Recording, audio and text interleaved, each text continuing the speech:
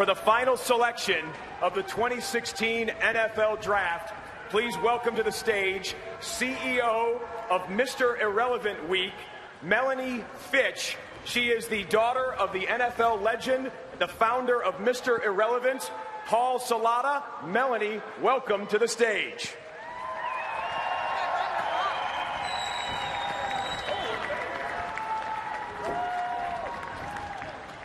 Okay, I get a box on my shrimp. With the final selection in the 2016 NFL Draft and the announcement of Mr. Irrelevant 41, my dad, Paul Salata, is already in Newport Beach getting ready to celebrate Mr. Irrelevant with the 253rd pick in the 2016 NFL Draft. The Tennessee Titans, we're excited about you guys. Kalan, a defensive back from Southern Mississippi, is going to be Mr. Irrelevant 41. Congratulations, Tennessee Titans. Congratulations, Charles to Kalan Reed and Southern Miss won.